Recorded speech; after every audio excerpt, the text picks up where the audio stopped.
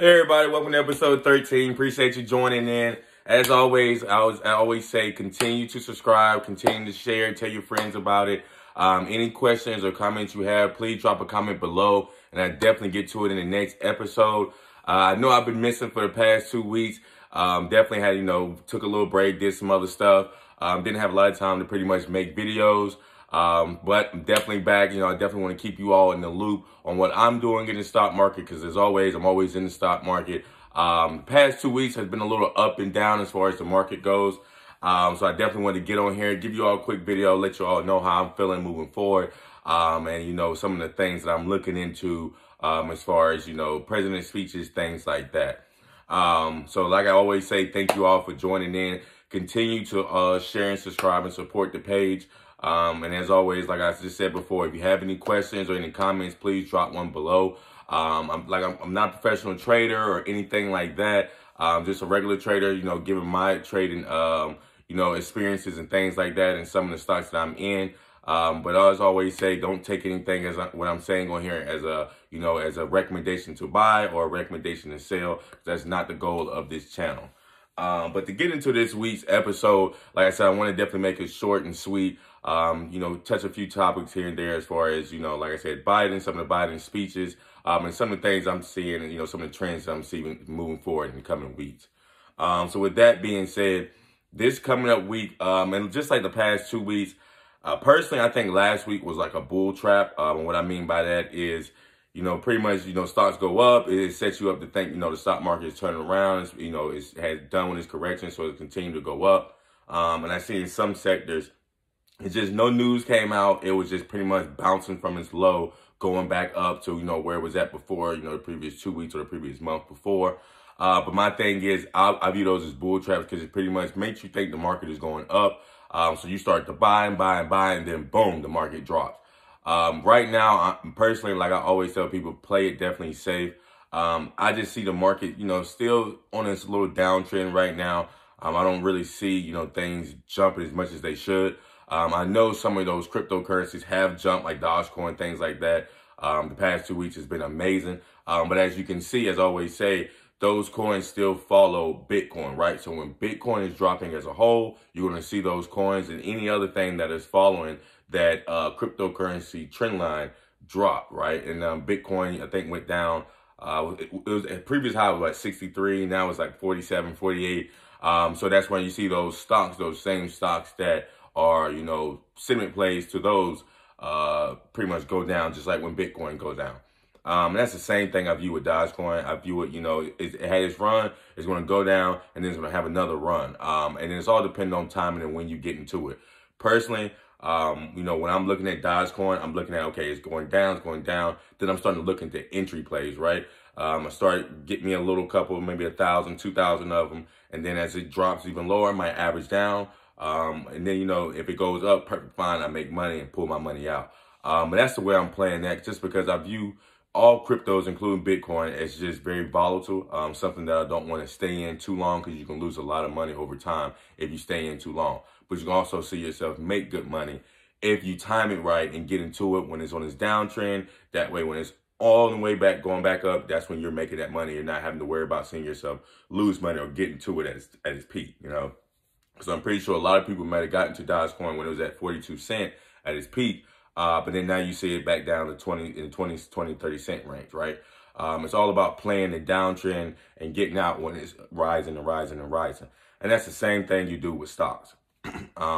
And that's what I focus on when I'm trading stocks. I try to make sure that I'm getting in on a downtrend when, everybody's fearful of the stock. Nobody wants to buy it. It's cheaper than, what its previous high was. That's when I start seeing buying opportunities, things like that. I know also this past week, Biden, he toured an electric bus maker called Proterra, right? They make electric buses. And that's something that he went to go tour, and he was saying, we need to push, as far as a country, we need to push more towards electric vehicles, things like that, just to clean up some of those carbon, and some of those bad emissions that's being pushed out. And just looking into that, as I said in previous episodes, that's something I'm focused on. I'm focused on that infrastructure package. Until it's passed or until it's denied, I think all stocks are going to continue to rise and drop as he's giving more information, as more things are given on that package, as close as we get to it being passed or not passed, you're going to see stocks that's in that market or in that industry go up and down, up and down, up and down. And just looking at Proterra, I think they're amazing, when I'm looking at what they're doing and some of the stuff that they're doing. And then personally, I did research on them, looked at, okay, how do I get into this type of company that Biden went to go tour, went to go visit? And that's when I found a company that they merged with, right? So it's a blank check company that they use to become public. And it's called ACTC. Automatically, I wanted to start investing into it.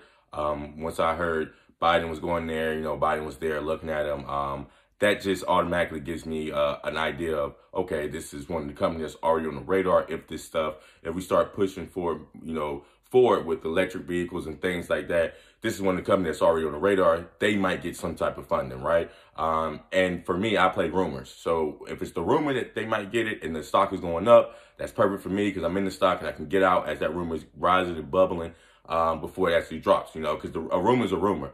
Until it's actually factual, you don't know. And the rumors is the one that's fueling it and fueling the stock price to go up, up, up. And then whether that rumor is true or not, that's when you see at the end of the day when the price either goes up because the rumor is true or it goes down because you find out, hey, they're not getting any funding, things like that. So when I look at ACTC, they're the reason, they help, Proterra become public. So when I'm thinking about that, if they do get funding, that stock is going to continue to jump. It's a blank check company. So that's when I started getting into it. I believe I got into it. It's like $14.90 or something. I started diving into it, and then just ride the wave, right? As it goes up, don't buy anymore. If it drops below 14, then I'm going to continue to buy more and more and more. This past week I'm looking at now, it went up $2.25. That's pretty good. But if you look at the 3 month, it's actually down, right? So it's down roughly $8. It's been up to $26, $28 before, and now it's at 17. So you still have a gap to fill there, which for me, I view that as an opportunity to get in before it reaches the top or reaches the top that it once been before.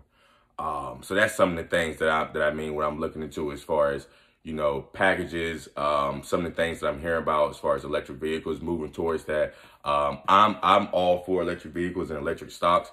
I always tell people, for me, in my portfolio, I try to get into it as much as I can. Whenever those stocks are on a downtrend, I'm trying to buy more and more and more because I know, personally, I feel we're in the next 2-3 years with our, government being the way it is and who's controlling the government in the House and the Senate. I think we're going to continue to push more and more and more towards electric vehicles, charging stations, things like that, clean energy type of things. So those are the stocks I'm looking to invest in because those are the stocks I view making the biggest jump. So that's what I wanted to talk about in this episode. Like I said, I wanted to keep it short and sweet. I want to keep you all focused on, some of the things that I'm looking into. The infrastructure package is big. Keep your mind on that. Any stocks that are, involved in that type of package, I think, they're going to continue to go up and down until it's passed, right? Just like with the rumor I was talking about. As long as the rumor is continuing to turn, you're going to see these stocks continue to rise and go up and go up and go up and go up and go down and go down. Just look for those opportunities. Once you get those opportunities, get into it. Stay firm. If your stock price goes lower, what I always say, average down. If it goes up, then that's perfect. Now you're making money. But that's what I want to focus on this episode. Check out all your clean energy stocks. Some of the clean energy stocks I talked about in my previous episodes. Those stocks are amazing to get into. Still good, still good turnaround, still good time to get into them before they actually explode. As far as the Bitcoin thing, when I look at that, like I said, Bitcoin is a very volatile, market. So if you're going to get into Bitcoin, just make sure you're getting in at a good time when it's on its downtrend. Like now, it's on its downtrend, and then as it starts to go back up, which it will, that's when you can get out and make your profits. And then as far I know, somebody asked me about NFTs last year. I'm still big on NFTs. I think NFTs are amazing. As you can see, Playboy did amazing. If you go look at Playboy's stock, 2-3 months ago versus now, it's amazing. And that's one of the things that I love. When I first started hearing about NFTs and, somebody mentioned Playboy to me, I jumped on it because I knew that's people want to see that you can make good money off of those type of investments. So that was something that people should look into. But as I always say, thank you all for joining this episode. I wanted to keep it short and sweet this week. Continue to support any comments, anything, any questions you have, drop a comment below, and I definitely try to get to it in the next episode. Sorry for the 2-week hiatus, but I definitely had to take some time to myself, as always. That way I'm always fresh, and I can come back to you all with fresh, new ideas. Like I always say, thank you for joining. God bless.